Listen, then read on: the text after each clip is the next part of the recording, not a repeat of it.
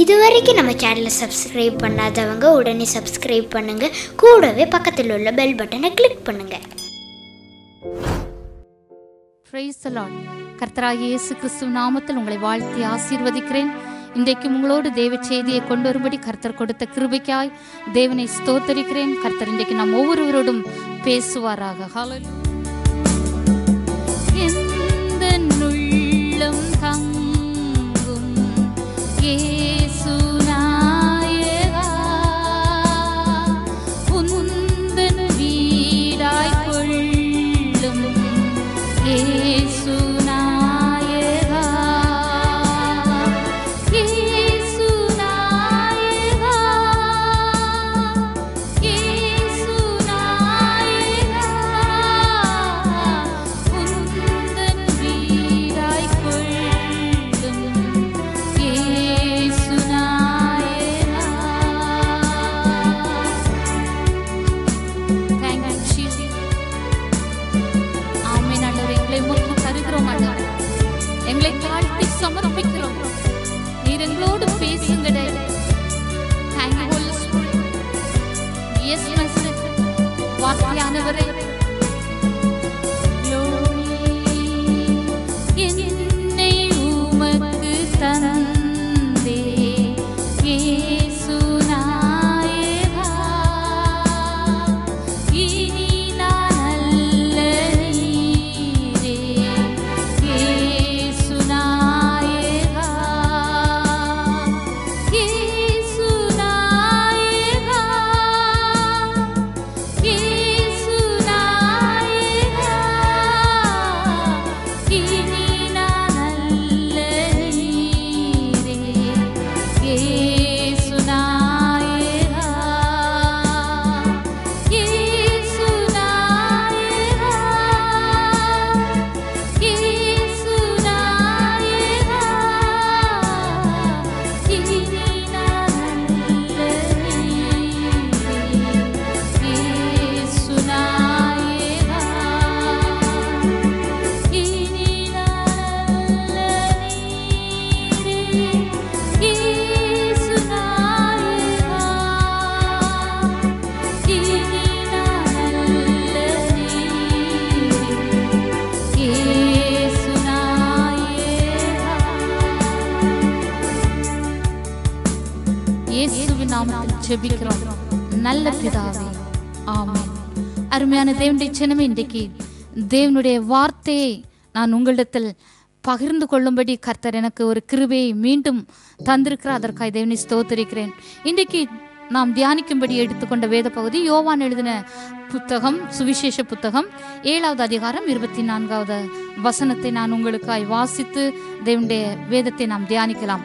தோற்றத்தின்படி தீர்ப்பு செய்யாமல் நீதியின்படி தீர்ப்பு செய்யுங்கள் என்றார். அருமையான தேவனுடைய ஜனமே, தோற்றத்தின்படி தீர்ப்பு செய்யாமல் நீதியின்படி தீர்ப்பு செய்யுங்கள் என்றார். அருமையான ஒரு வேத வசனத்தை நாம் வாசிக்க கேட்டோம். அருமையான தேவனுடைய ஜனமே, இன்றைக்கு நியாயம் தீர்க்கும் ஊழியத்தை மனிதர்களாகிய நாம் செய்து கொண்டிருக்கிறோம். தோற்றத்தின்படி நீங்கள் தீர்ப்பு செய்கிறீர்கள், நீதியின்படி நீங்கள் தீர்ப்பு செய்யுங்கள் என்று பரிசுத்த ஆவியானவர் அவருடைய வேதத்தின் மூலமாய் இன்றைக்கு நம்மோடு பேச போகிறார். ஹல்லேலூயா. இன்றைக்கு நாம் என்ன செய்து கொண்டிருக்கிறோம்? கிறிஸ்தவர்களாகிய நாம், ஊழியங்களை செய்து கொண்டிருக்கிற நாம், விசுவாசிகளாகிய நாம், சக மனிதர்களோடு நாம் எப்படி பழகி கொண்டிருக்கிறோம், எப்படி இருக்கிறோம் என்பதை நாம் சற்று யோசிக்க வேண்டும். ஹல்லேலூயா. அருமையான தேவனுடைய ஜனம், இன்றைக்கு நாம் தேவனுடைய வேலையை செய்து கொண்டிருக்கிறோம். தேவனுடைய வேலை நியாயம் தீர்க்கிற வேலை, அதை மனிதன் செய்து கொண்டிருக்கிறான். கர்த்தர் சொல்லுகிறார், அந்த தீர்ப்பை நீங்கள் செய்யாமல் நீதியின்படி செய்கிற தீர்ப்பு செய்கிற நான் அதை பார்த்து கொள்வேன், அதை நீங்கள் செய்ய வேண்டாம் என்று ஆவியானவருடைய வார்த்தையின் மூலமாய் நம்மோடு பேசுகிறார். அருமையான தேவனுடைய ஜனமே, ஏன் நம்ம அப்படி செய்கிறோம்? ஏனென்றால் நம்முடைய பார்வை, மற்றவர்களை பார்க்கும் பார்வை தெளிவாக நாம் பார்க்க வேண்டும். மற்றவர்களை நாம் பார்க்கும் பொழுதெல்லாம் குற்றத்தோடு குறைகளோடு பார்ப்போம் என்றால் இப்படிதான் குற்றம் சுமத்தி கொண்டேதான் இருக்க முடியும். ஹல்லேலூயா. நம்முடைய வேதத்தில் என்ன சொல்லி இருக்கிறது என்றால், லூக்கா எழுதின சுவிசேஷம் 11வது அதிகாரம் 34வது வசனம், கண் சரீரத்தின் விளக்காய் இருக்கிறது. உன் கண் சரியாக இருந்தால், ஹல்லேலூயா. உன்னுடைய வாழ்க்கையும் வெளிச்சமாயிருக்கும், நீர் மற்றவர்களை பார்க்கிற பார்வையும் சரியாயிருக்கும். ஹல்லேலூயா. இன்றைக்கு நம்முடைய வாழ்க்கையில் இந்த பார்வைகள் சரியில்லாததினால் மற்றவர்களை குறைகளோடு குற்றத்தோடு எங்கே குற்றம் கண்டுபிடிக்கலாம் என்று இருக்கிறதுனால தான் நாம் தோற்றத்தின்படி தீர்ப்பு செய்து மற்றவர்களை குறை சொல்லி குற்றம் சுமத்தி ஹல்லேலூயா பல பிரச்சனைகளுக்குள் நாம் ஆளாகி கொண்டிருக்கிறோம். ஹல்லேலூயா. அருமையான தேவனுடைய ஜனமே, நம்முடைய பார்வை சரியாக இருக்க வேண்டும்.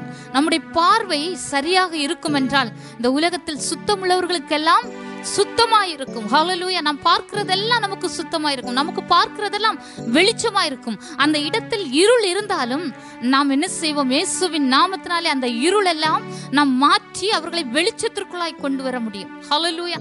நம்முடைய பார்வை சரியாக இருக்க வேண்டும். ஹல்லேலூயா. அருமையான தேவனுடைய ஜனமே, ஒரு எக்ஸாம்பிள், ஒரு ஊமை கர்த்தர் அழகா ஊமையில நடந்த சம்பவத்தை நம்முடைய வாழ்க்கையில கர்த்தர் அந்த வசனத்தை இப்படி கடைபிடிக்க வேண்டும் என்று, இந்த தோற்றத்தின்படி தீர்ப்பு செய்யாதிருங்கள் என்று சொல்லி அழகான ஒரு வசனத்தை நமக்கு தந்திருக்கிறார். ஹல்லேலூயா. அவருடைய வார்த்தையை நாம் எல்லாவற்றையும் கடைபிடிக்க வேண்டும். யோவான் எழுதின சுவிசேஷம் 8வது அதிகாரம் 1 முதல் 11 வசனம் வரை ஒரு சம்பவத்தை அங்கு நாம் பார்க்கலாம். எல்லாருக்கும் தெரிந்த சம்பவம். பாவியான ஒரு ஸ்திரீ விபச்சாரத்தில் கையும் மெய்யுமாய் பிடிக்கப்பட்டு ஹல்லேலூயா அங்கு கர்த்தரிடத்துல என்ன செய்யறாங்க? கொண்டு வராங்க. அவர்கள் அந்த ஸ்திரீயின் மேல் குற்றம் சுமத்தி இவள் மேல் அவர் சொல்றாங்க, இயேசுவுக்கு தெரியாதது ஏதாவது இருக்கா? இல்ல, இயேசுக்கு எல்லாமே தெரியும். ஆனா சொல்றாங்க, நியாயப்பிரமாணத்தினால், மோசே நியாயப்பிரமாணத்தால் இவள் கல்லெறிந்து கொல்லப்பட வேண்டும் என்று குற்றம் சுமத்துகிறார்கள். மாறி மாறி ஒருவரோடொருவர் இவள் கொல்ல வேண்டும், இவளை கொல்ல வேண்டும் என்று சொல்லி சுமத்தி கொண்டே இருக்கிறார்கள். ஆண்டவர் என்ன செய்தார் தெரியுமா? குனிந்து தரையிலே எழுதினார் என்று வேதத்துல பார்க்கிறோம். அவர் குனிந்து தரையில் எழுதவும் ஓயாம சொல்லிட்டு இருக்காங்க, இவள் தப்பு செய்து விட்டாள், இவள் குற்றம் செய்து விட்டாள், இவளை கல்லெறிந்து கொல்ல வேண்டும், நாங்கள் கண்டுபிடித்து விட்டோம் என்று சொல்லி சந்தோஷமாய் தாங்கள் நீதிமான்கள் என்று காட்டிக் கொண்டு வருகிறார்கள். ஆனால் ஆண்டவர் என்ன செய்தார் தெரியுமா? அந்த மகளை பாவத்திலிருந்து விடுதலை பண்ணி அவளை ஆக்கினைக்குள்ளாக தீர்க்காதபடி நியாய பிரமாணத்தினின்று விடுதலையாக்கி மகளுக்கு மறுவாழ்வை கொடுத்தார். ஹல்லேலூயா. கர்த்தருடைய கண் எப்படி பார்த்தது பாருங்க. பாவியான ஒரு ஸ்திரீயை, தப்பு செய்த ஒரு ஸ்திரீயை கர்த்தருடைய கண்கள் சரியாக பார்த்தது. சரியாக பார்த்த நிமித்தம் அவளுக்கு ஒரு விடுதலையும் கர்த்தர் கொடுத்தார். இன்றைக்கு நம்முடைய கண்கள், இதுதான் மனிதனுக்கும் தேவனுக்கும் உள்ள வித்தியாசம். மனிதனுடைய கண்கள் தோற்றத்தின்படி அவர்களுடைய கண்கள் பார்க்கிறது. ஆனால் என் தேவன் அந்த பாவியான ஸ்திரீயின் மேல் தேவனுடைய கண்கள் சரியாக பட்டதனால் அன்போடு அரவணைத்து அந்த மகளை சொல்றான், நானும் உன்னை ஆக்கினைக்குள்ளாக தீர்ப்பதிலே இனி பாவம் செய்யாதே என்று சொல்லி அவளை சமாதானத்தோடு அனுப்பிவிட்டார். அவருடைய டீலிங்கே, நம்முடைய கர்த்தராகிய இயேசு கிறிஸ்துடைய டீலிங்கே வேற லெவல். ஹல்லேலூயா. அவர் அன்போடு சமாதானத்தை கொடுத்து அனுப்புகிற தேவன், அன்போடு பேசுகிற தேவன். ஹல்லேலூயா. இன்றைக்கு தேவனை பின்பற்றுகிற, தேவனுடைய சுவிசேஷ ஊழியங்களை செய்கிற, தேவனுடைய ஊழியத்தை செய்து கொண்டிருக்கிற, தேவனை ஆராதித்துக் கொண்டிருக்கிற மனிதர்களாகிய விசுவாசிகளாகிய நாம் எதை செய்து கொண்டிருக்கிறோம்? இப்படி செய்கிறோமா? தேவன் நமக்கு இதைதானே காட்டி சென்று விட்டார்.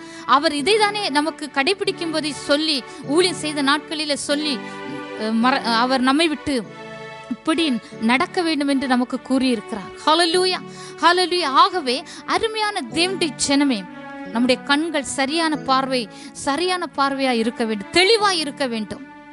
மத்தேயு 7:1-2 என்ன சொல்லுகிறது என்றால், மற்றவர்களை நீ குற்றவாளியாக தீர்க்காத. நீ எந்த அளவு மற்றவர்களை குற்றவாளியாக தீர்க்கிறாயோ அந்த அளவினால் உனக்கும் அளக்கப்படும். ரீமா ஷபா ரிபா. அருமையான தேவனுடைய ஜனமே, நாம் மற்றவர்களை குற்றவாளியை தீர்க்க நமக்கு எந்த ரைட்ஸும் இல்லை. ஹல்லேலூயா.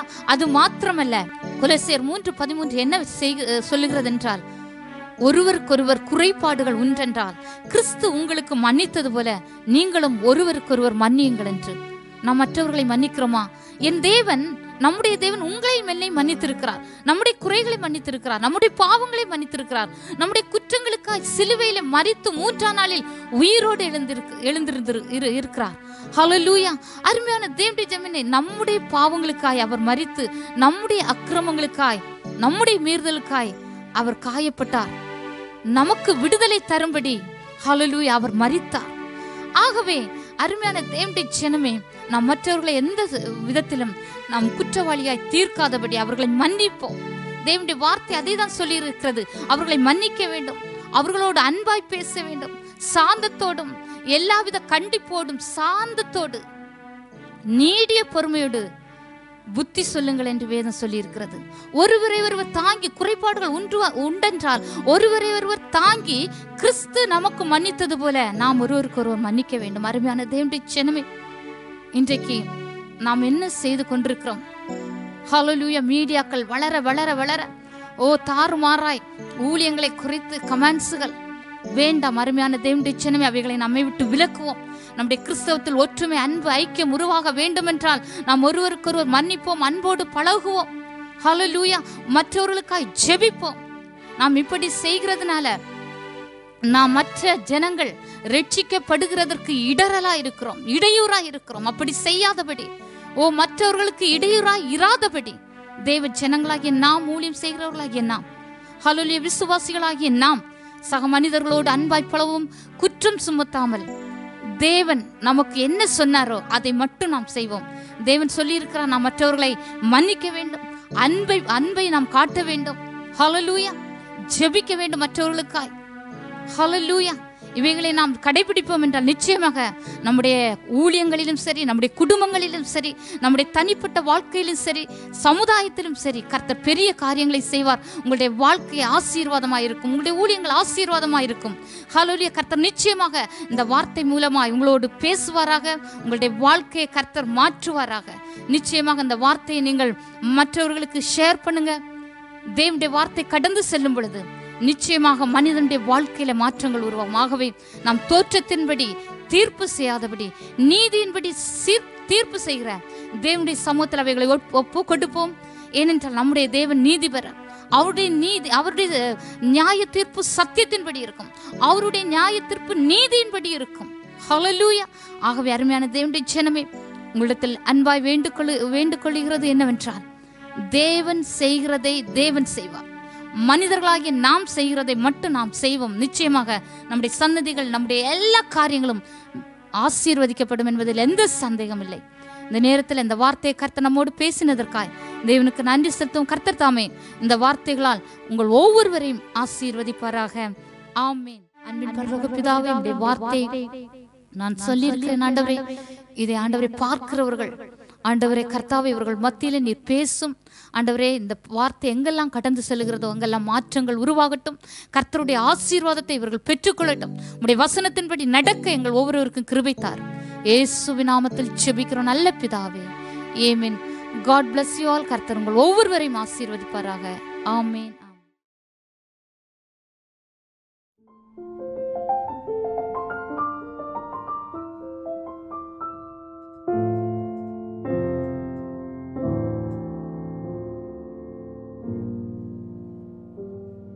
சப்ஸ்கிரைப் பண்ணுங்க, பெல் பட்டனை கிளிக் பண்ணுங்க.